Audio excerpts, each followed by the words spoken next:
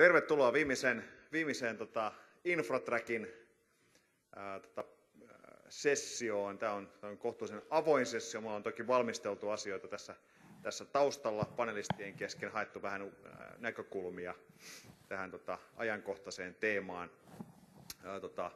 Jotta me päästään vähän tutustumaan, että ketä täällä oikein on. Ensinnäkin mä oon Reima Riku ja toimin ratkaisuarkkitehtinä Windows Azuren parissa ja on ollut tässä Tech Days 2013 tapahtumassa tämän Infratrackin isäntänä suurimman osan aikaa, aina välillä piipahtunut vähän muuallakin, mutta lähdetään liikkeelle Pilvipaneelin osallistujista. Meillä on täällä kohtuullisen raskasta kalustoa ja kunhan saisi let's see if the technology actually works. Hold on a second. Do I have a time? Demo-efekti paneeli. Demo-efekti paneeli, yeah. There we go. No. Transition. Nice car. Yeah. Not mine.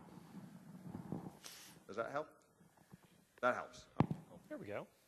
So we have a bunch of panelists. You've seen them on stage, at least a few of us. And to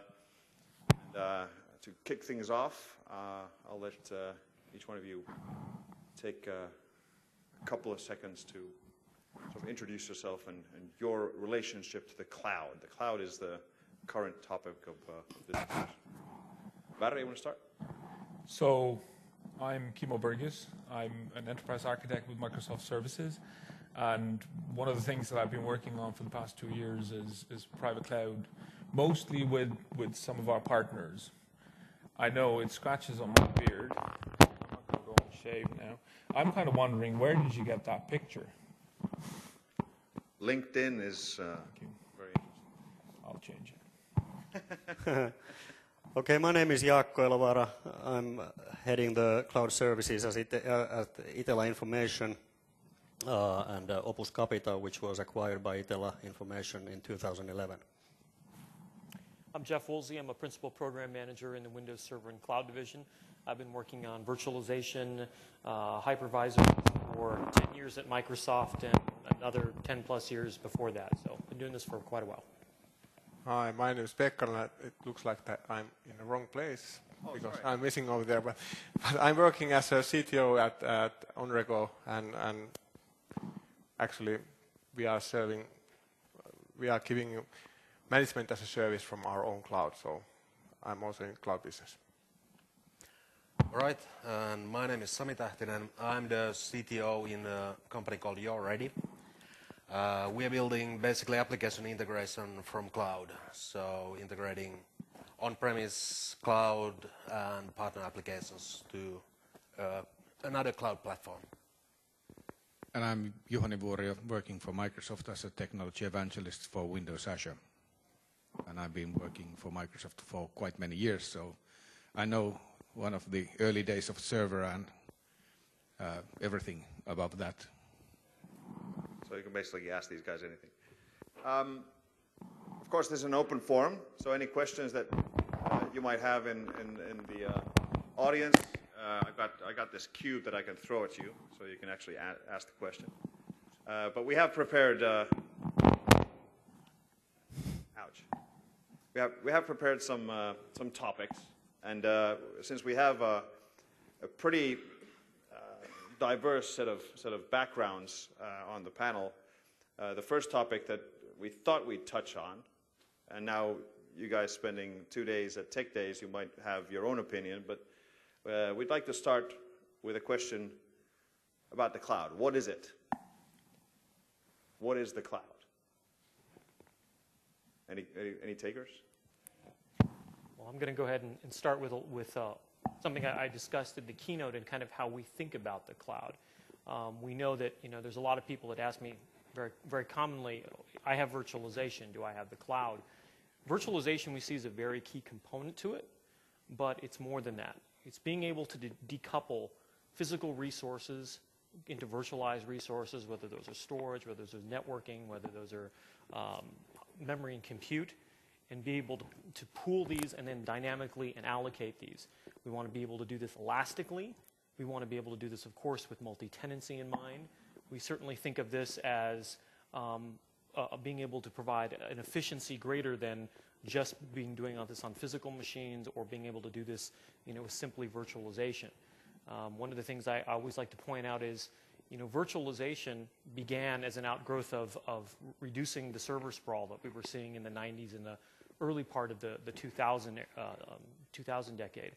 And it's moving to a much more automated style, an management that allows me to manage pools of resources and be able to automate this and scale this in a way that I don't have to have IT for every server and IT for every workload out there. What I really want to do is define a policy and resources for an application and let it dynamically and elastically expand based on its usage and needs, and try and remove a lot of the day-to-day, hand-to-hand operations of let's go make changes to a workload.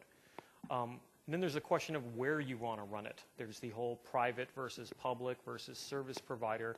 And I know early on a lot of everyone got tripped on what is a private cloud versus a public cloud, and there were lots of different terminologies being thrown out there. But you have to decide what makes sense for you from a business perspective. Whether it's running it yourself on your own premises, whether it's running it with a service provider, whether it's taking advantage of Microsoft's offering, it's obviously making sure that you have to meet your own business compliance regulatory reasons and needs out there and requirements. So it's really understanding those. I talk to people who think I'm going to just tell them, hey, throw everything on Azure or throw everything in a private cloud. Or there's no one-size-fits-all answer. And what's great about that is it gives you the ability to do what makes best sense for you.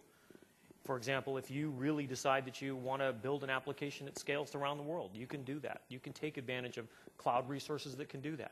If you want to run it yourself because you need to maintain tight control, you can do that. But it's about understanding the attributes of cloud, the elasticity, the self-provisioning, things like that are key to being successful. Jeff had, I think, pretty technical point of view, and I myself, I think that for me as a customer, I think cloud is it's a service which comes from the Ethernet cable. I really like to see it that way, and of course I understand in virtualization we have these multi-layers and different kind of things, but actually I really like to see cloud as a just great service which comes very easily to me. I have the very same opinion. So I think that for me the cloud is software as a service. So I don't need to know where it's running. I don't need to think about all the ugly details about the servers. I don't even need to know where it is physically hosted. And I think that's the same perspective that you have. But from the other perspective, like the software developer perspective that I'm also looking at, I think that the cloud is a big enabler for small software companies like us to really leverage the best of breed hardware platform as a service, which makes us, which gives us way more possibilities to really create something that simply wasn't possible some 10, 15 years ago. No need to invest front up fees to different kinds of infrastructure services. So I think that the cloud is an enabler from my perspective. Yeah, I would agree also with Sami here. I think that I'm looking at it from the ISVs or the software vendors perspective, and I think it's kind of a cost-effective infrastructure where you can rely on it and basically push all the issues around the security, scalability, and all this kind of stuff to somebody who takes care of that with the bigger investments that you could do by yourself. And of course, the aim is to try to serve the end customers with a more cost-effective and better platform. If I want to say a simple version of my view is that cloud is for information technology as the same as the wall socket is for electricity. You pay only for what you use. But, I mean, the IT on demand, I mean, you have, if you go back like 10, 15 years, everybody was talking about pay-per-use capacity, like you were saying, basically like a tap. You get water, you get IT. Is that now a reality with the cloud? Well, what's great about this is if you ask different people, you get a different answer, and you're usually all going in the same direction. But it depends on what the function is of that person. If you ask a CXO, a CTO, whatever, what they think of the cloud, they think of is it's a great way to use my resources super efficiently, and I can just go based on demand. If you ask a system administrator or an IT pro what it is, it's about, they think architectural, and they think, well, this is about creating this substrate of virtualized infrastructure that I can put resources on top of, and I can put workloads, and I can highly standardize them to use it that way. If you're a developer, you're thinking about it in a different way. So that's what's really great. But it is, I agree with what everyone has said, it is about enabling, is an enabling technology, and it is about speed. There is a huge agility that you get with taking advantage of cloud. The fact that you used to go out and, I talk to customers and say, yeah, I used to go out and buy servers, and that meant I'd go to the IT department, and we'd sit down and we'd tell them what we need, and 6 months later, maybe we actually get the services. Now it's like, no, I need a whole bunch of VMs, so I'm just going to go spin them up, and there they are, I'm ready to go in, hours or even minutes. So definitely usage-based, consumptions-based, very much part of the equation as well. Barry, you've been involved in a lot of customer projects. How mature are customers in the Finnish market specifically, or if you compare it to perhaps other countries? How mature is the cloud discussion? I don't know how mature it is, but I think there's kind of 2 points here that I think are very important that were kind of alluded in the discussion.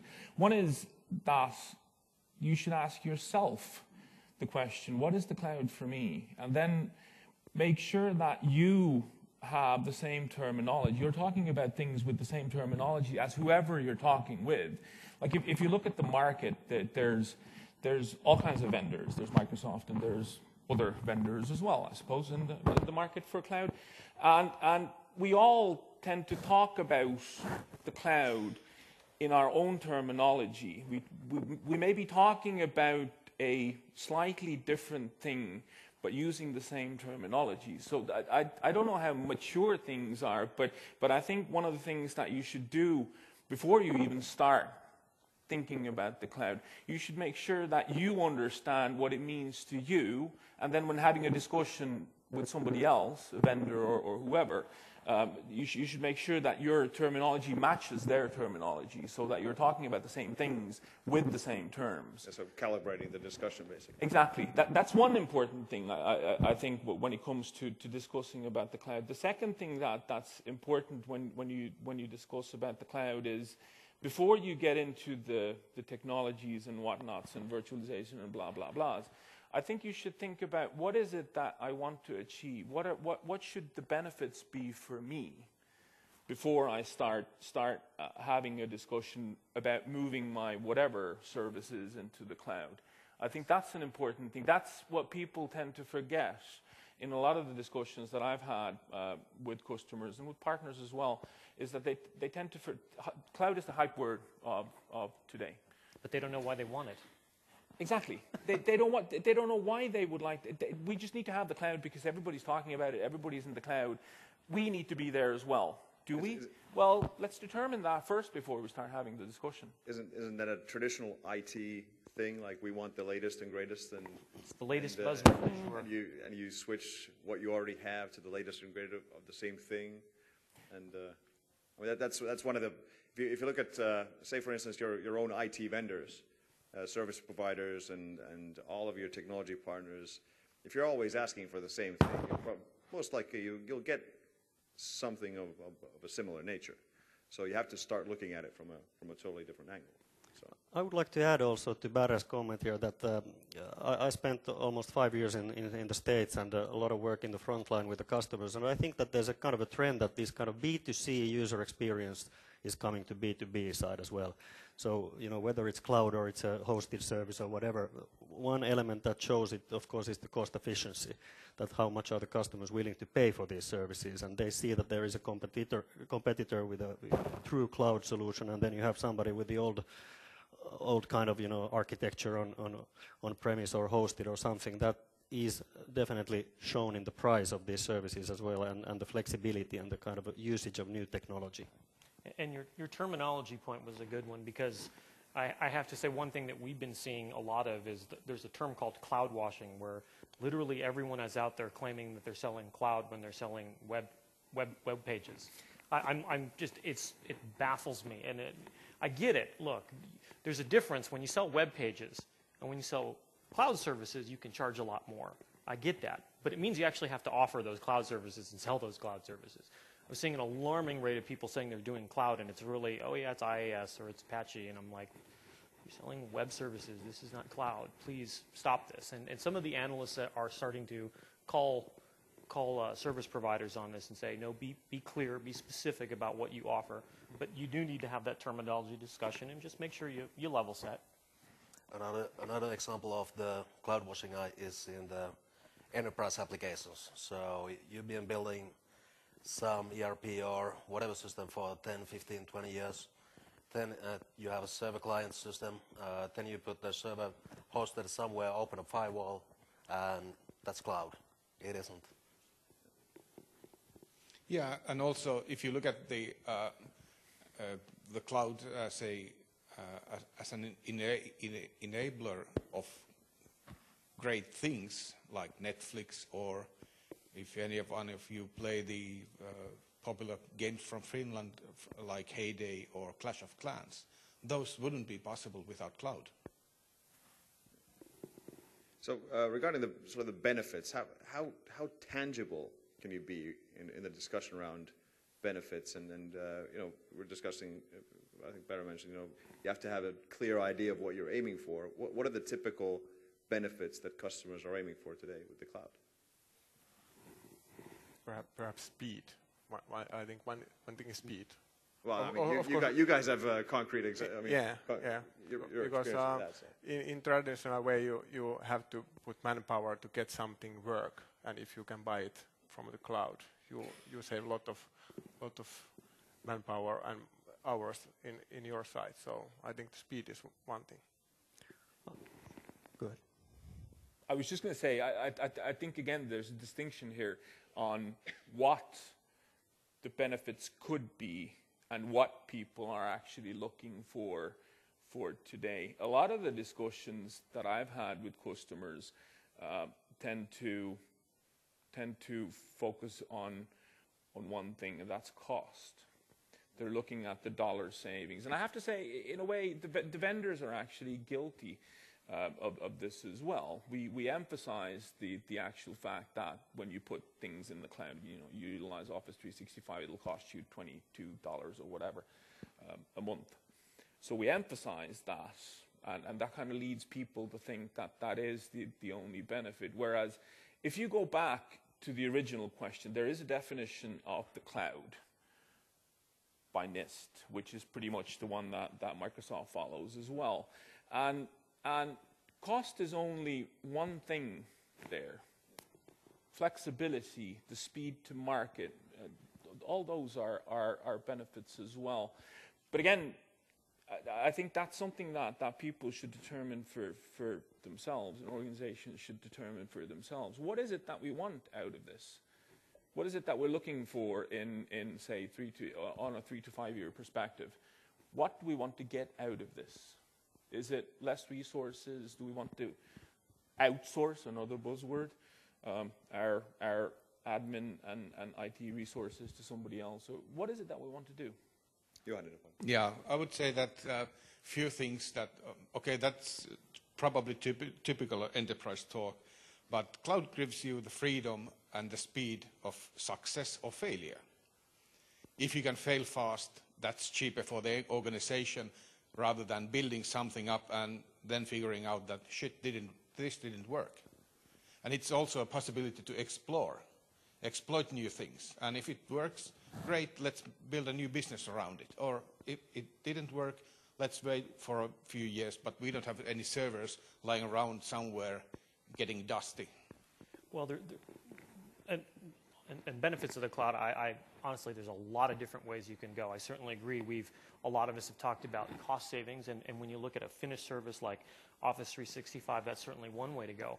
Another way to go is the fact that there can be a huge cost avoidance as well. So I'll give you a couple of examples. One of them is a restaurant in the United States, North America, called Outback Steakhouse. And last year they decided they wanted to have this big summer promotion. And for the summer promotion, if you went to through an online site, they had an online promotion where basically you can go up there, click, and they would send you a coupon to get an Awesome Blossom appetizer. It's one of the things that they're most popular for. And so they thought, well, we can go ahead and we can set up this and we can develop this application. Instead, they wrote the whole thing for Azure, the whole thing. And it took them about 2.5 weeks. So they wrote this application, they published it, and they thought it would, they'd probably get maybe tens of thousands. Well, everybody emailed their friends and they said, hey, free Awesome Blossoms at Outback, and all of a sudden they had hundreds of thousands of people. And so this was going to run from I think it was going to run for a few months, and they ended up cutting it back to 4 to 6 weeks because they had so many people take them up on this offer. It was hugely successful. But what happened was when they deployed it, first of all, they didn't buy any hardware. They didn't buy any storage. They didn't buy any networking. They didn't buy any servers. They wrote an application using their MSDN account on Azure, and then they published it eventually. And when it was published, guess what? They didn't have to do any capacity planning because Azure just went bloop, bloop, bloop, bloop, bloop, and grew based on all the demand. And they didn't know how much demand there was going to be. And there was never a problem because Azure just fixed the capacity planning problem, which is another thing that the benefit of the cloud can be, which is trying to do capacity planning in the first place, which is how do you know how much hardware do you need? And what ends up happening is usually people buy a whole bunch of hardware and over-provision it, and so you put this huge investment, this huge sunk cost in storage, compute, networking that may take you a while to recover. In this case, they stuck it up on Azure, it used all it needed, they let the promotion run, and guess when it was done? They just turned it off. That was it, gone. Now they have the code. If they want to do it ever again, they're ready to go. And hugely successful. So that was one. Another one is Xerox. So Xerox wanted to develop a global printing service. They wanted to be able to say, if you're anywhere on Earth and you need to print something in a hurry, they want you to be able to go somewhere and you can be able to print out, go quickly to get something printed. So Xerox thought about this and they said, how do we do capacity planning for this? We can buy some servers and we can put them on each continent. We can try and figure out how much storage we're going to need, how much networking connectivity we need.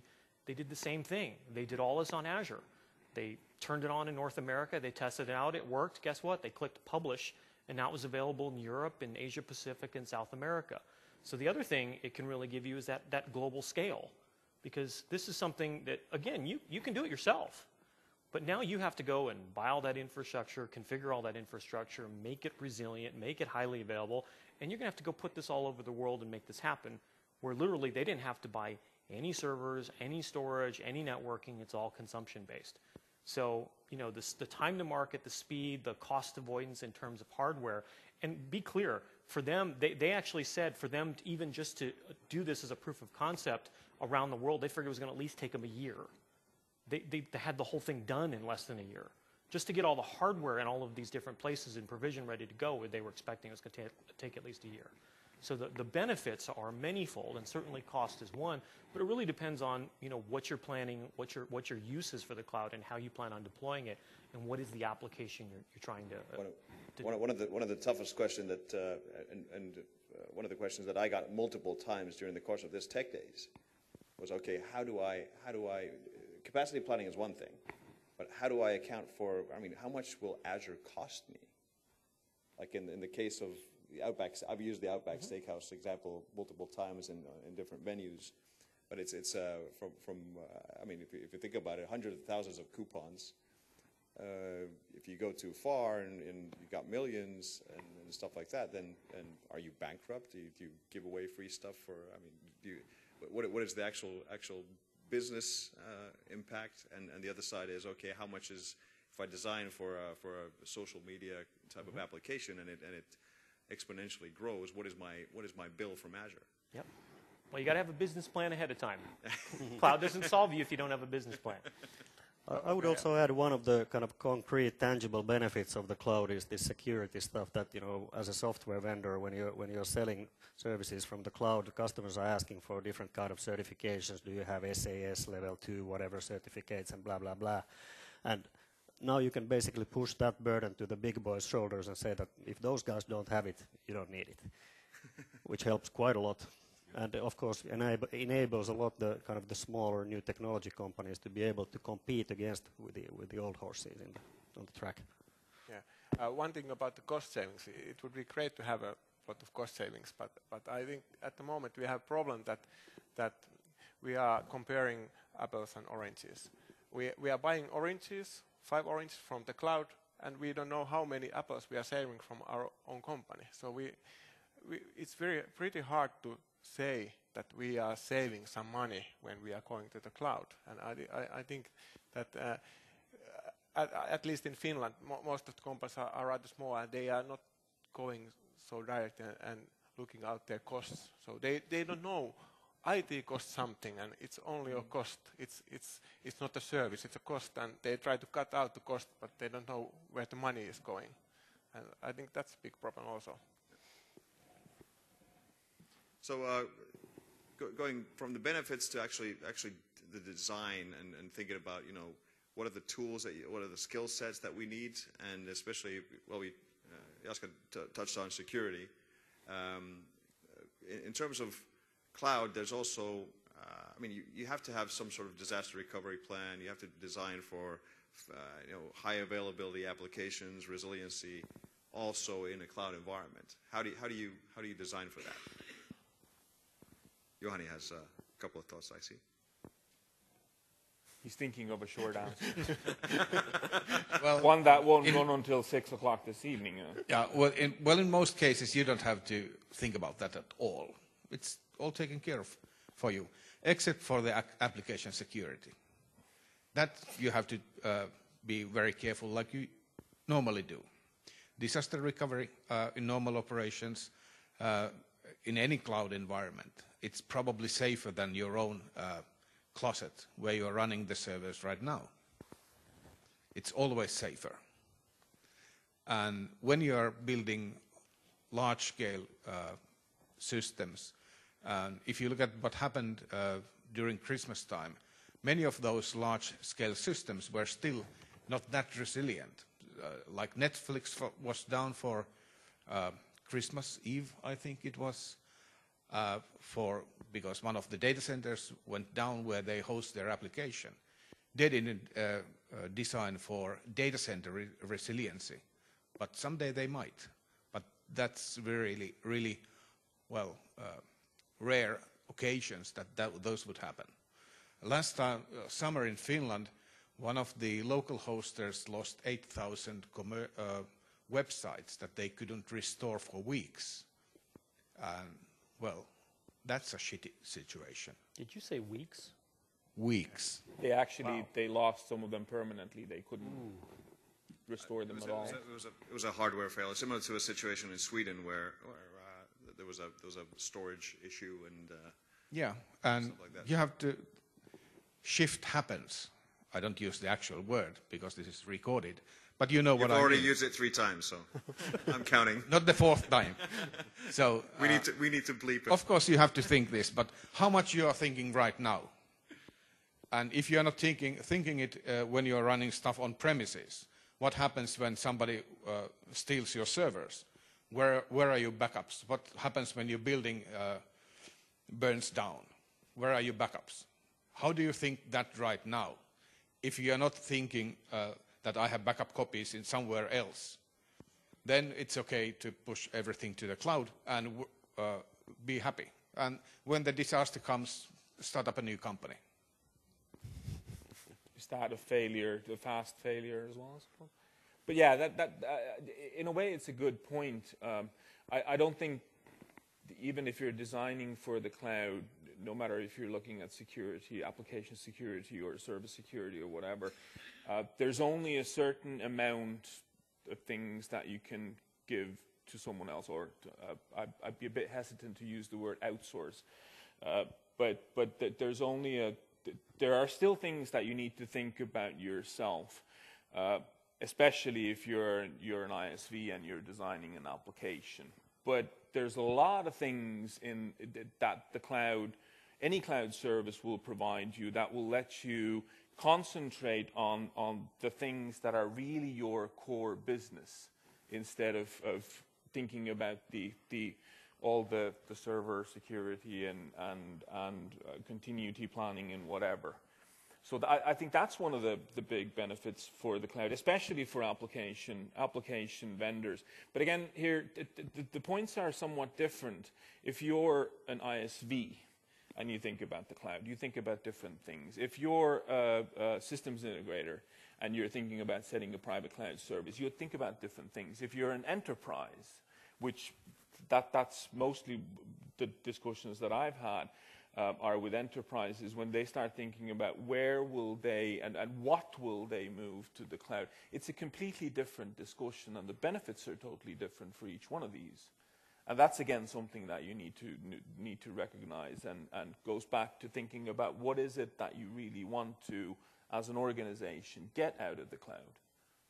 So regarding the ISV discussion, Sami, how have you guys? How are you sort of designing for resiliency and like Juhani said, so that you don't have to start a new company next year? Well, what Juhani said is true. You need to take care of the security on the application level. But for us, it's easy to focus on that, because all the, let's say, the platform security and resiliency, high availability, those are more or less made ready for us on the platform side. Still, there is just one. I think that the security and is also very much connected to the trust. And you still see, even though we know as an ISV that companies like Microsoft and others who've been putting billions of dollars to their cloud services, I think they have made their best to get all the platform security in place. There's something that none of us could ever do. And because it's also about trust, we must understand that, well, these guys are doing everything for that, because once you lose the trust, then it's end of the business for Microsoft's cloud or any other vendor's cloud. But still, there is trust issues with the customers, thinking about where our data is stored. Is it still secure because it's not in our basement?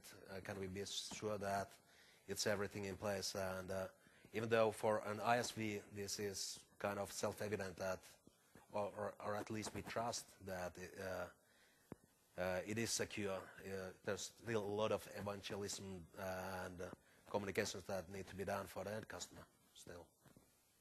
What has been interesting is I've noticed that the conversation when it comes to security is starting to shift. Yeah. I know when we first started talking about cloud a few years ago and it was coming up, there was an absolute almost paranoia from people that was like, no way, I'm never putting anything up there.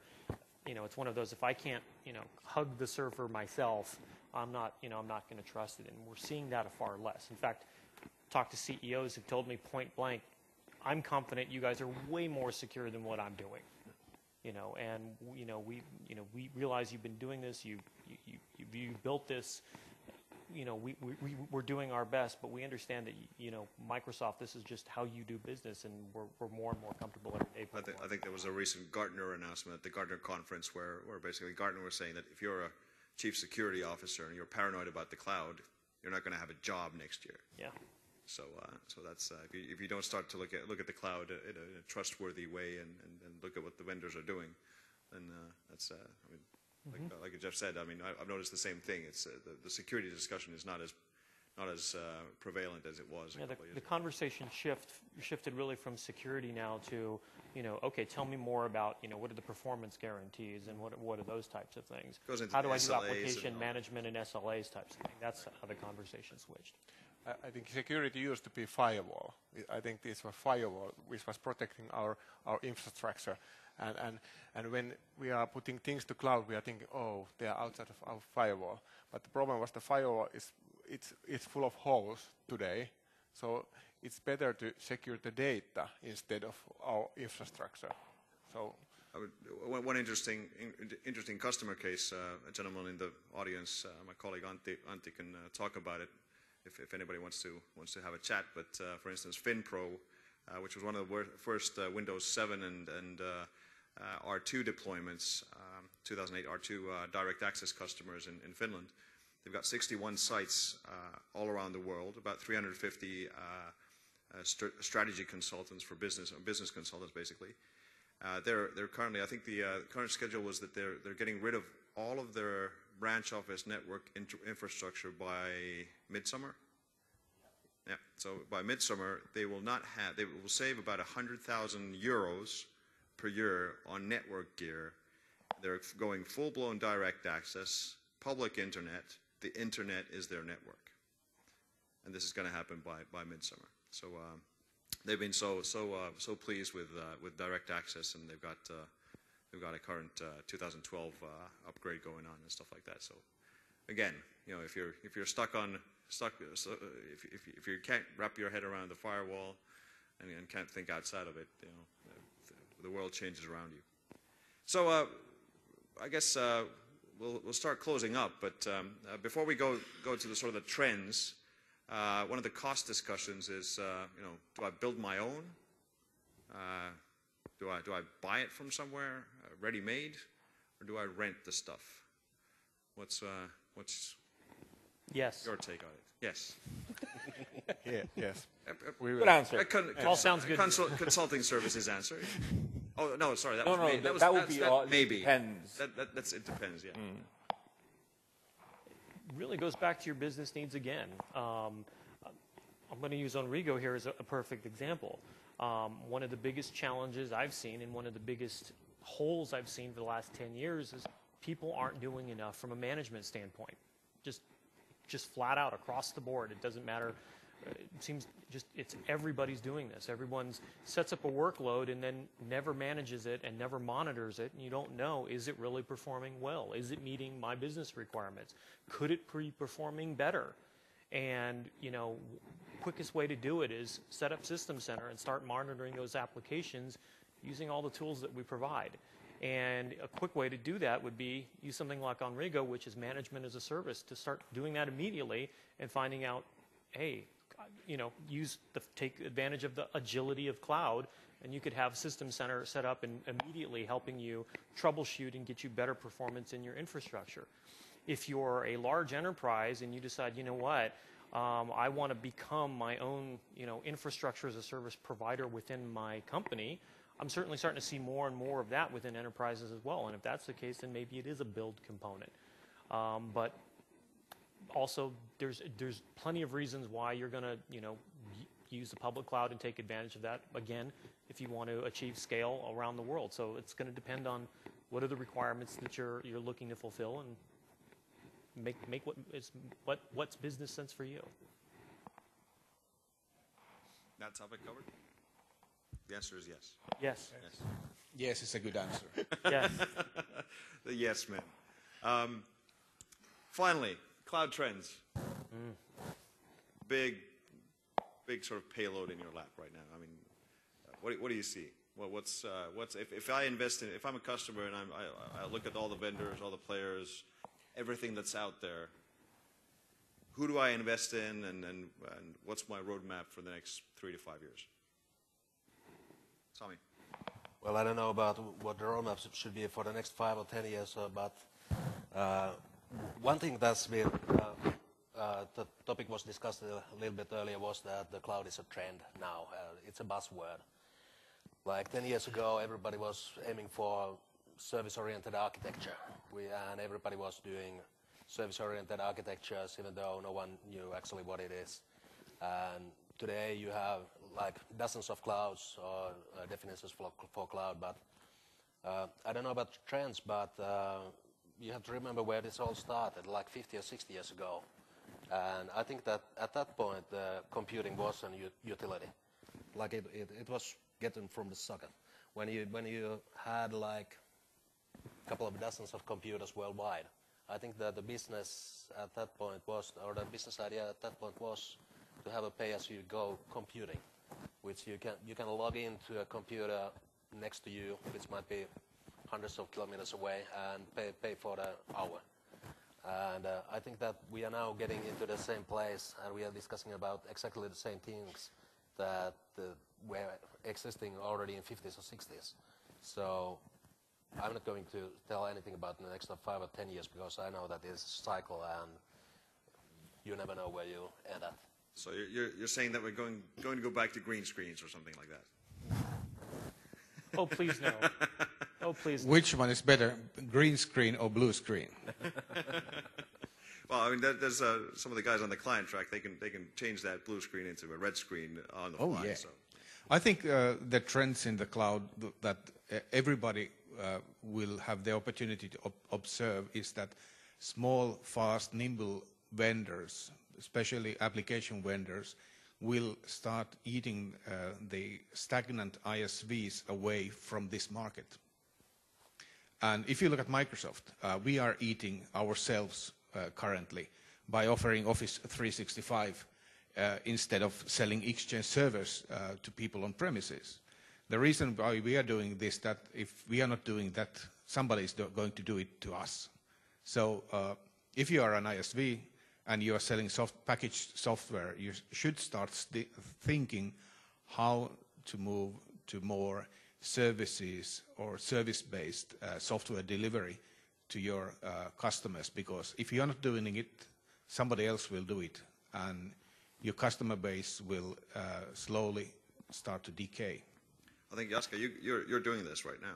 Yes, and I agree totally here with Juhani, and I think that's exactly what we are seeing, and what I've seen is this kind of, purchasing behavior from the customers, the expectation level of the user experience, and it's starting to reflect so heavily into the offerings model. How do you offer the software or application, whatever you sell to them? And like Juhani said, if you don't do it, somebody else will eat your business away. So, of course, it's a bit tricky, and there's some, let's say, slowing elements for some companies because you have a lot of on-premise customers. For example, the migrations might be difficult to do, but at some point you just have to start planning how to do the transformation. Bite the bullet, feel the pain.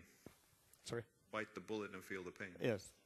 And that's like, if that's the view from an ISV or an application provider, then what does that?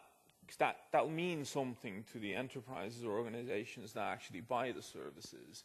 And what I think it will mean to them is that it's not a question anymore of will I go on-premise or will I go private or will I go public. I bet most of the organizations in the future will actually have services that are maybe sitting in any one of these. And that's something that, so hybrid is I think the big trend that people need to be ready for, because that will mean that your IT environment will need to have certain capabilities that will allow them to go hybrid. Your identities need to be hybrid capable. You need to be federated, blah, blah, blah, all the technology stuff behind that. You need to be able to somehow manage and monitor that type of an environment. So I think if there's one thing that enterprises specifically need to look at now, is they need to make sure that their IT environment has the capabilities that will let them go and pick and choose things from different ISV vendors and live with that environment. Yeah, and one food for thought for you all. Did you know that time travel is possible? The physicists have already proven that theory. Now it's just an engineering problem. This is the same thing with cloud. It's just an engineering problem, human engineering and some other engineering problems, but it's possible. Probably one more thing. When I look at the cloud trends, hybrid, the growth of hybrid is very much underway right now. The biggest challenge is very much the networks. It's been interesting just talking with people the last few months. Everyone has a networking problem. It's really, everybody says the same thing. Met with a customer today, in fact, and one of the things he said was, I have hundreds of VLANs. I hear this all the time. It's truly amazing to hear how big the whole logical segmentation of networking is. It's a mess. We're using technology that was, in its prime back in 1995, and it doesn't scale today. VLANs were never designed to do the amount of segmentation that we're trying to do today, and it's only getting worse as we start to move into these hybrid cloud environments. So definitely a trend is network virtualization and software-defined networking. We've got to get our networks under better management, under better control. I also think we're going to start to look and see some big changes in storage.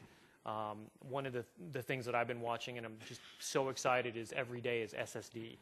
SSD to me is like the Christmas I've been waiting for, because we've been limited to the fact that disks have had rotating media and a head that goes across and finds data on a platter for 50 plus years now. And we're finally getting to a point where SSDs are changing the performance characteristics of our underlying servers, which allow us to deliver that big data that's living up in the cloud. So I think it's going to change, and we're going to see hopefully the cost economics of storage drop. Because right now, one of the biggest challenges of deploying and creating your own cloud is the cost of storage. And so that's something we definitely need to look at, and I think you're going to see a big change and a lot of serious innovation going on in storage in the very, very near future. So, gentlemen, to wrap things up, any final comments, thoughts from your side? What do you want? Everybody's here to grab something along with them and do something tomorrow. Immediately, some actionable items. I got my one big thing.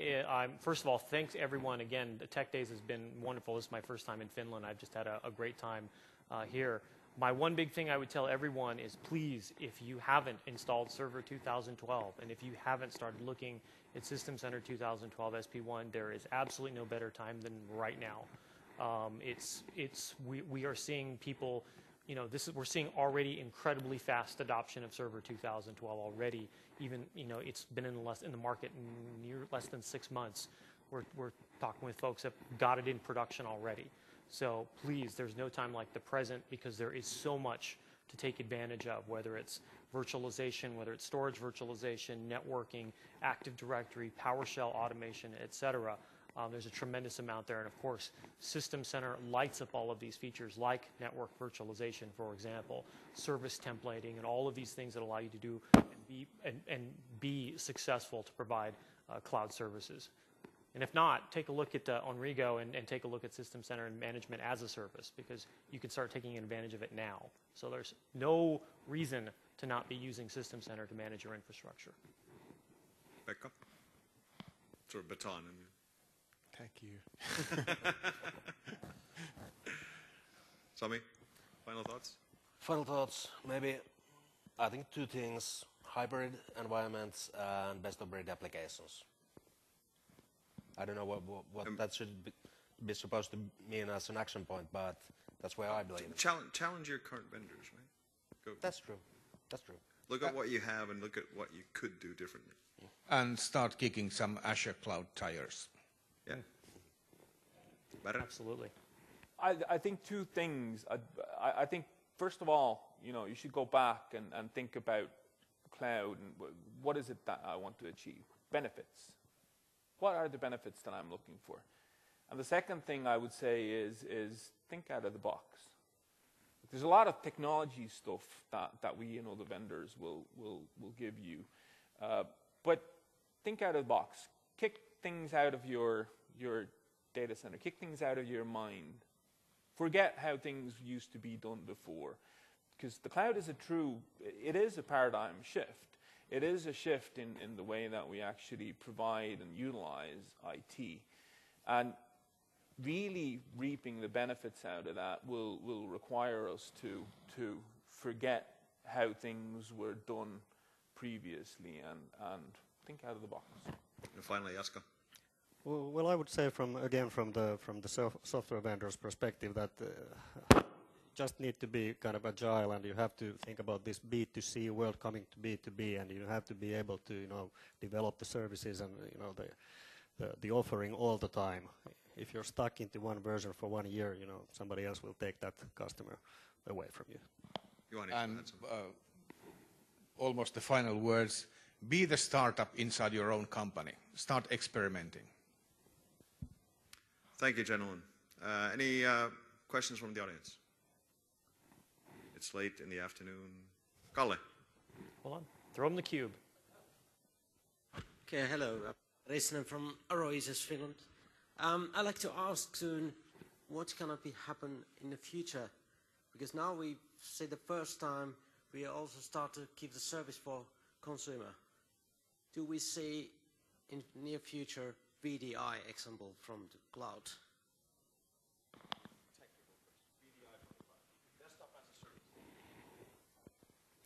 Up from the cloud. Oh. This is a private cloud thing. I think we don't need any desktop from the cloud because the applications are. Yeah, I mean, look at Surface, look at Windows 8 appliance apps. we have.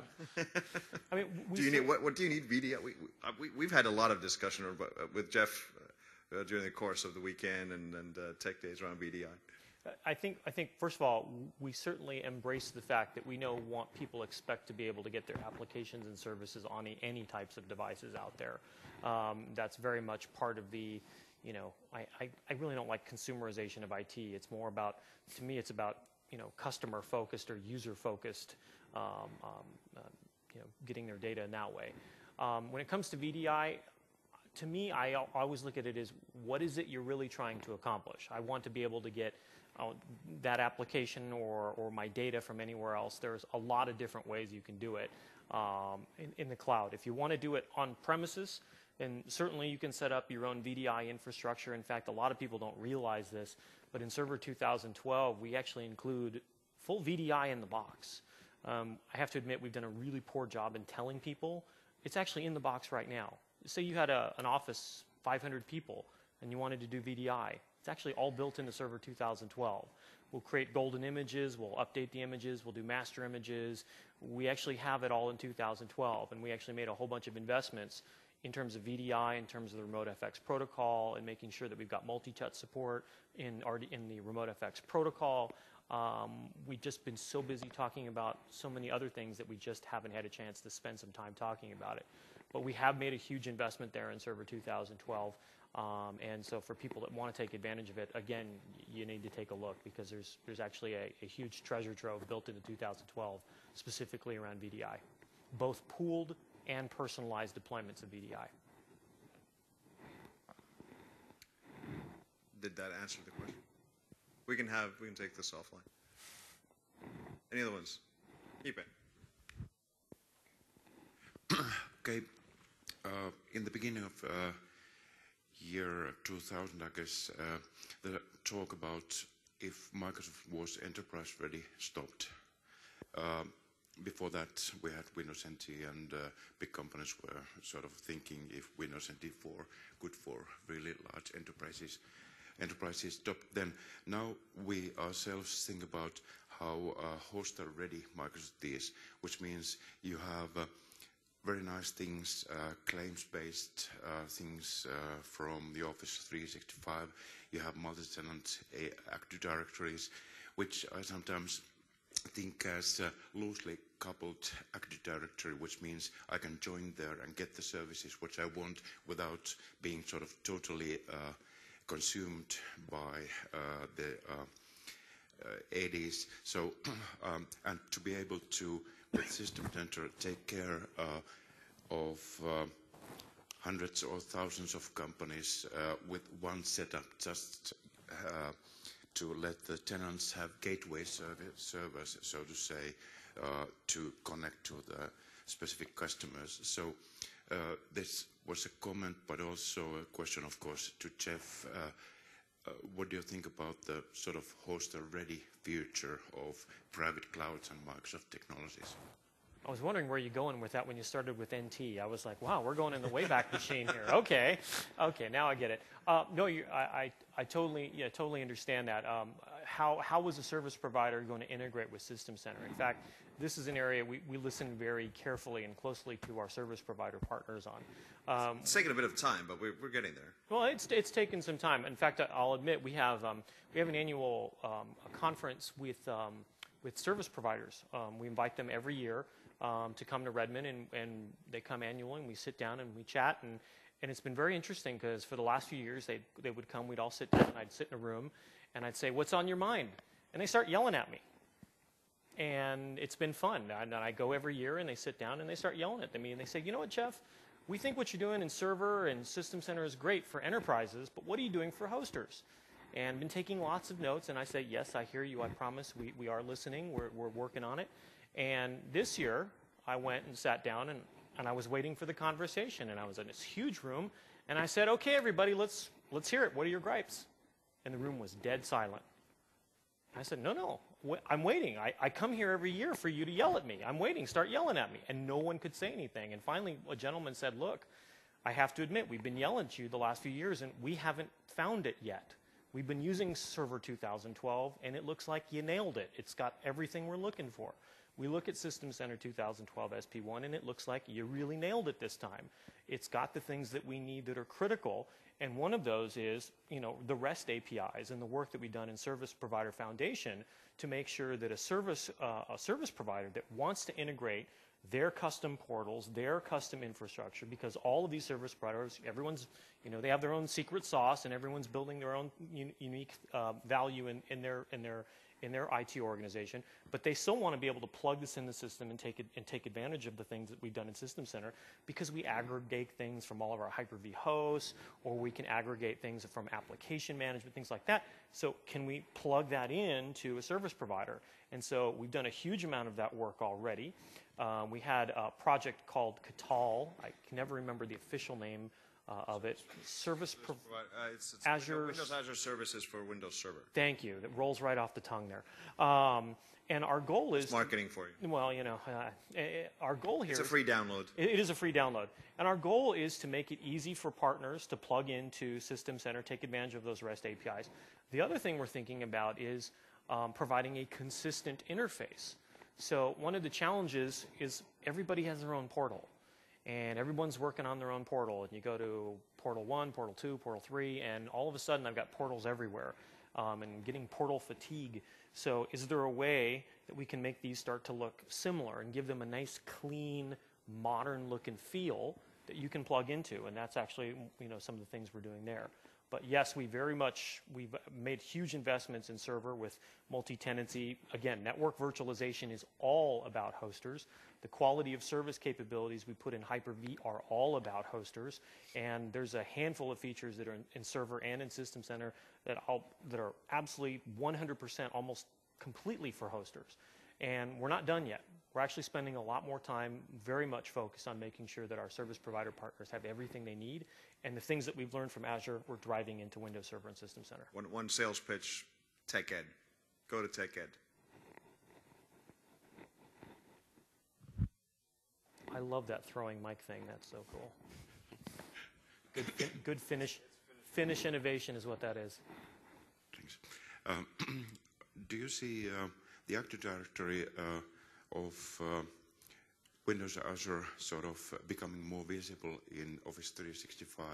Sort of how do you think that would evolve in Office 365? Because I have a HMC, hosted message and collaboration background, and sort of, again, multi-tenancy and Active Directory. How could that show up in Office 365? So I have to admit, that's a little outside of my sphere. I don't spend a ton of time sitting with those guys. So and it's bad marketing, because Windows Azure Active Directory is not, Active Directory like you think about Active Directory. But I'm going to make a supposition for just a moment. I certainly expect to see more integration there. The fact that we put Active Directory up in Azure is something that people are applauding very loudly, because you want to take your identity with you to the cloud. You want that single sign-on experience, but you want to make sure it's secure, but you want to be able to take that up to, and have it follow you when you go to the cloud. So you have, claims base and file classification. All of those fantastic things can go with you into the cloud. So Windows Azure Active Directory is basically the Office 365 directory sync stuff just available for any application or anything that you want to use it for. So that's sort of in one sentence what Azure Active Directory is. Any other ones? One final question. If nobody else, okay, sorry. What about joining workstation to the cloud? So that, I have, for example, 50 employees, and I don't put up my own servers at all. I just have 50 workstations, which I would join to the cloud and have some kind of group policies and other policies and workstation monitoring and that stuff. Intune. Using certificates. You're talking about, it sounds like, yeah, it sounds like exactly like Intune. You're talking about client and endpoint management is what you're talking about, right? Yeah. And these aren't domain joined, right? Probably not. So, yeah, Intune. Yeah. Intune. Or Pekka's. Yes. Guys. I mean, yes, certainly there will be a variety of different solutions out there, but we understand, and the goal of Intune, in case you don't know this, is to be able to make sure that it can manage all different types of endpoints as well. So it's not just Windows devices, but it's it's Android, it's Android, Apple. iPhone, et cetera, et cetera, et cetera. I'm sorry, what's that? Using single sign-on to my workstation. Yes. Well, that's what JP was talking about. I mean, just using directory sync in the background, and it's already there. I mean, it's if you look back at another.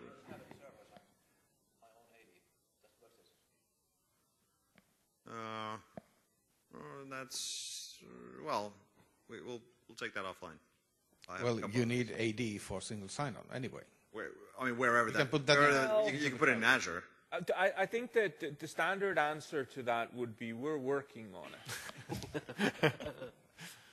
It's inevitable that's going to. It's the same as if you look at the Azure directory and you look at the Office 365 directory. It's inevitable that these two will be not necessarily. It's the same directory. It's the same stuff. Similar. Look at it's the same stuff with Avanade from November. It we depends had on demos of that. I've been working. It's with the same stuff. Actually, we are doing that at the moment. So we are thinking, because you don't have your own servers, we are giving those to you, and we are building that Active Directory in the cloud in our base. So then you have Active Directory, but no. Okay, we got without Active Directory. I think sounds like we got a number of different ways we can solve this problem. Exactly. But yes. Yeah, we can whiteboard it. One question from JP that he didn't get to ask was, where did the Windows Azure appliance go? Where is the Windows Azure appliance? Well, Windows Azure appliance needs people, processes, and technology. And we do have the all three, but you don't. And that's a problem. Nobody wants to buy Azure cluster, which is at least 1,000 servers, and then you need a storage cluster, which is another 1,000 servers before you start deploying your own applications. And currently, we do have one customer. I think it was eBay. I think there's actually, honestly, I think there's a different question. Why do you care? I've seen it come. It seems to come up like every 6 months or every year. Someone asks me, "Hey, where'd that go?" Why? Do you really want to set up a? Do you really want this, or do you want this just sitting up in the cloud already for you? I'm kind of curious. The question is why. Just as a tip, David Lowe, who was here doing the keynote demos for the Windows Server 2008 launch, he was actually the program manager for Windows Azure Appliance later on. He's gone to other things. he's doing business. He's doing partner business management at a global scale for Windows Azure partners. So perhaps I don't know. We might want to cut that out of the recording, but that might answer a couple things. I appreciate it. I think we thank you for attending Tech Days. From my point of view, it was a great event. Please make sure that all the server guys get 5 stars, because we want to kill all the client guys in terms of feedback. So we want to be the best track overall. So make sure we get the best feedback from you guys. Applause for the panelists.